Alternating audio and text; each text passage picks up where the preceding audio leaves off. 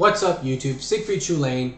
The other day I made a video talking about how all of these builds being put on YouTube for Heng IL are actually quite inferior and how you're much better off running a double support, especially Yukong and Bronya. Now I figured the best way to do that would be able to showcase ease of use as well as how much damage it does. I'm going to be showcasing it on two bosses, which is going to be the last boss that was brought out, Fintilia, and the first boss being Kokolia. The reason being is I want to show the AoE damage differences as well as the damage differences for the single target. So I'll see you guys in just a minute.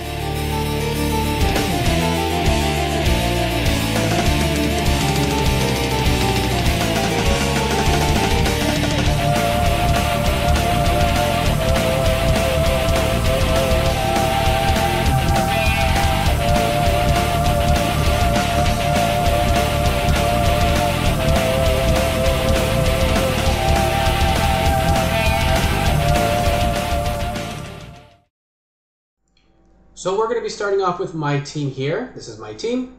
Now, something to put in mind is that we're going to be comparing this not only numbers, but also ease of access of doing the attacks. Now, mine is at E6, which is going to make a difference for ease of access. If you're at E2, it's going to be much easier to do this. But we will try to keep it at what it would be like at E1. We're going to use my team first. So we're going to compare the numbers and how easy it is. We're only going to the second boss because of the fact that if you retreat, you can keep your energy and it's going to make the video much easier to go for. And we're just going to see how fast we can kill the second form of this boss. So, I'm going to play this like I would normally play it, except I'm going to make sure that I do not use Heng's ultimate to bring his normal attack up. So here we go. So as you see, we're going through. I'm just going to do these attacks real quick.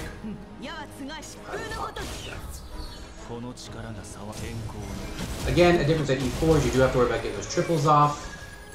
It will mean something. A big thing to remember is that it actually isn't going to make that much of a difference because both are going to be dealing with E6 running Heng's. So it actually really won't matter. I can use his ultimate anyways because it's going to be Heng both ways.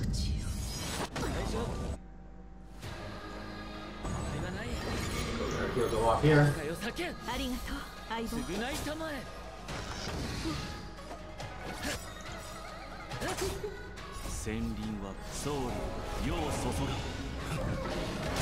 So now we're going to start the buffing process. This is the process where we start the buffing. Where we see just how much damage that they do, that we can do this team.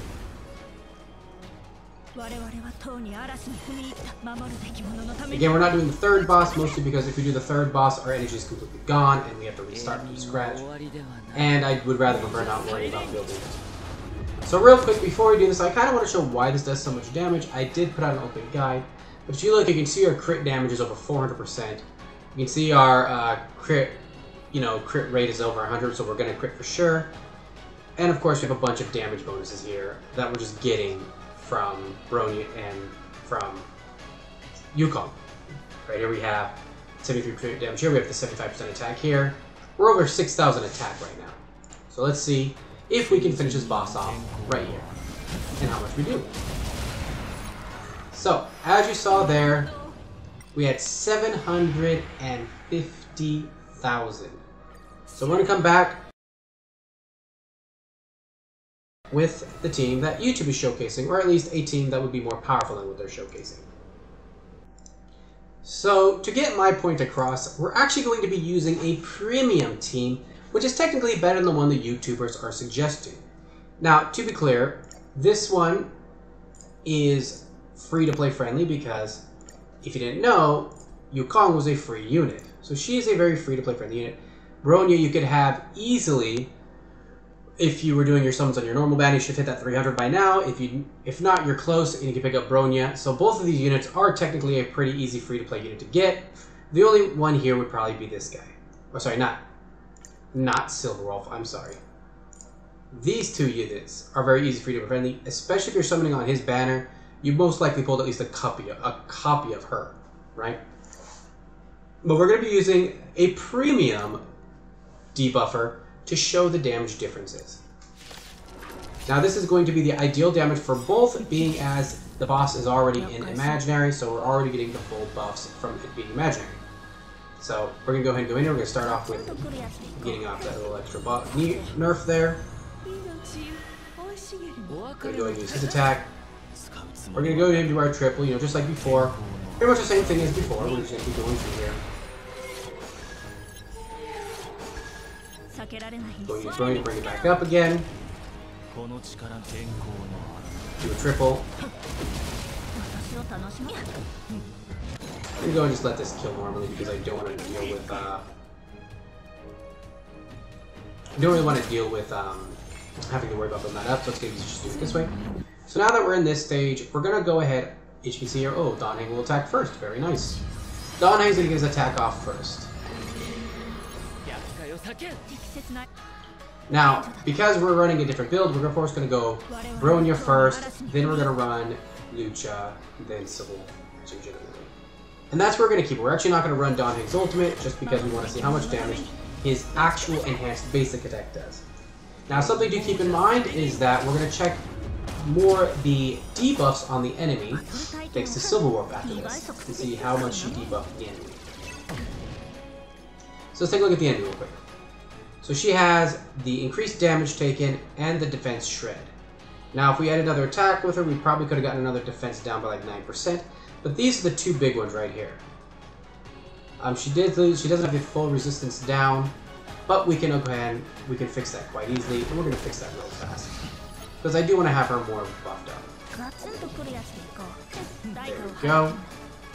And we're going to go ahead and bring in Don Heng fully buffed up. So Don Heng's actually running a bit more buffs. Let's go and take a look here. And you can see now she's got the 6 different buffs. She's completely debuffed. Now we're going to see just how much damage we do. I just realized something. Well, we're not running 690k. So that would look at 690. So we can already see a difference between the AoE fights. Let's go ahead and take a look at a single target fight next. So I think the best boss to test out single target would be Cocolia. So we're going to do it on Cocolia. Now again, the big thing is we are not running to get the perfect amount of damage. We're not running perfectly. We're running how a normal run would have looked like. So we are going to be using her ability, but if it doesn't end up on imaginary, it doesn't end up on imaginary. That's just how it's going to be. We are not going to try and spam it a bunch of times to try and get our imaginary damage up. It's just going to be what it is. The reason being that that's more realistic of what we would see happen. That sucks. So we're not going to try like, you know, perfectly run this in a perfect mode. It's going to be pretty much ran how it should run, and we're going to see what happens there. So you see here we're going to be doing a dragon attack. We're going to be doing a triple. And we are going to go and start working on building up our different... We're going to start building up our skill points again, because I do want to have at least our skill points ready to go when the time hits. Perfect.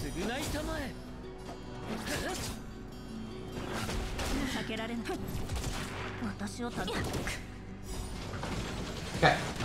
So now at the perfect run here, we got the full set of skill points we're going to need. We are going to have to wait for Bronya, of course. Hopefully, okay, we're not waiting for Bronya because that just kind of screwed us. Actually, we can get Bronya. So here's what we're going to do. We're going to bring Bronya in first. See, luckily we can do this. We're going to pop that. Okay, so this is the best ideal situation here. Again, we're not going to go crazy and hope that everything runs perfect, because that's not how it runs, but we are going to see just how much damage this does on a single target. This really is one of the best to come options if you're running this way. You are going to need to use Bronya's ability on more than just Don Heng. So we're pretty much using it on Silver Wolf instead of Don Heng, which does remove Don Heng's extra 90% damage boost. But as you can see here, he still is running this right here. And we gotta take a look here at the enemy. You can see she's got all 6 debuffs on, so we're gonna see how this goes. Now this is again best slot really without having to try and farm one. 270, we're gonna say 280,000. Yeah, we're gonna say 280,000 what we got there. So, let's take a look at what my team looks like. So, we're going to go and jump in with my team now. Now, again, the playstyle is going to change a bit. What you're waiting for is going to change a bit. So, I do find this one easier to play for rather than having to wait for multiple characters. In this case, you know, I'd only have to either wait for Bronya, really, or Don Heng, depending on the situation. So, this actually works really well. So, again, and because the way I'm playing this way, I'm going to always use these buffs first, as my teams have changed. So go ahead and do that real quick. We'll do a triple here.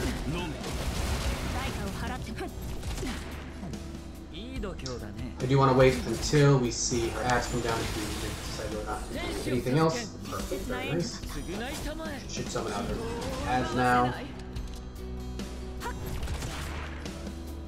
Can't really get my buffs up, get everybody is up. But we're going to do that.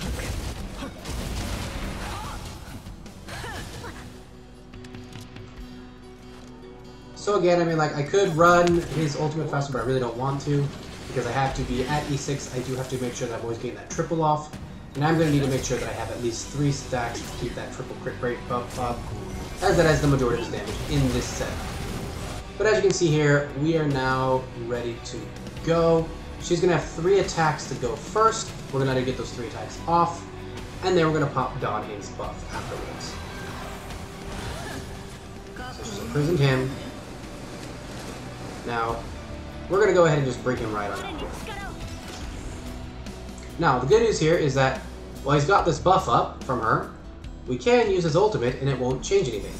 That will not remove our buff. At least it should not. So we take a look here. As you see, we still have that buff. So now we're going to go into the full team rotation here. Remember, the last one was about 280, 290,000. Let's see just what Don Heng can do here. So of course we're getting Teen Young's first for the double dip. We're going to pop Bronya's for the massive more crit damage. And then we're going to pop, of course, this. And now we're going to do a triple run. Look at that. 470,000. 470,000. So now that you've seen the damage differences, I'm sure a lot of people might comment, oh, well, my Don Heng is at E6, R5, that's why I'm seeing these damage numbers, and it's not as good if you're not at E5. The thing to remember is that both of these setups use the same Don Heng. Don Heng was E6, R5 at both. However, we still saw a drastic change in damage. And it would just take a slight rotation change between E0 and E2, which would be to pretty much just wait for Bronya and then use Bronya. And so you build Bronya more for speed. If you're running in E0, you're probably going to want Bronya to be in a faster speed build for this, so she can get her buffs off faster and get your character up quicker. The other thing is Bronya brings him in, and it's, you know, then it's his turn, then he ultimates. He won't actually lose his buff after the ultimate, her buff after the ultimate. So she could bring him in, then he could ultimate to give himself the 2 stacks. Then you use all of the ultimates, and then his ability is still going to do a lot of damage. So, you know, I've been watching the YouTubers, and it's always the same thing. The same builds just spitting out of the debuffer, the buffer, and the healer, and it's always Palin, how it's their favorite team. But realistically, it's just the same information being regurgitated. I really feel this is kind of what happened with Bennett, right? When everyone talks about how great Bennett is. If you've actually ever tried to really use Bennett, he sucks so bad. I will never understand people talk about how good he is. His ultimate is the only thing that buffs, and it's not up on time, man. And Teen Young requires the same thing. She requires her ultimate to be up. And if you built your characters, they're not going to need that. As you saw here, due to the fact that Don Heng, once he ultimates and then uses his attack, he should pretty much nuke everything. There is no reason to need to build energy. You more need to get those skill points up. As realistically, his ultimate, this is something people need to remember. Don Heng's ultimate does not increase his basic attack damage. It makes it easier to get it out. But if you have the skill points ready to go, then you don't even need the ultimate. The ultimate there is just to make it easier if you need it. So realistically, getting more ultimate just so you can use that attack more often doesn't make more sense when you can just build that attack to just completely dominate in one round. So those are the different numbers. I mean, as you saw, single target, my team almost doubled a team that would be based off what YouTube is running. And again, the team YouTube is suggesting is even worse because it's all 4 stars minus Lucha and Don Heng. This is, running a 5-star, which you should have or could get relatively soon if you haven't hit the 300 mark yet. If you didn't get her at the 300, I don't know what you were thinking. Everybody was saying to get her.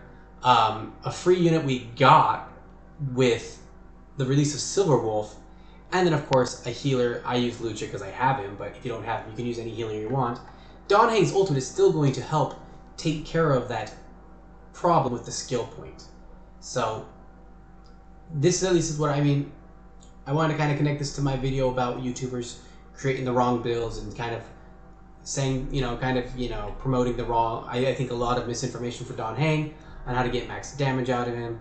Again, it's better for him to be able to just destroy everything in one turn instead of be able to get 2 ultimates in a battle.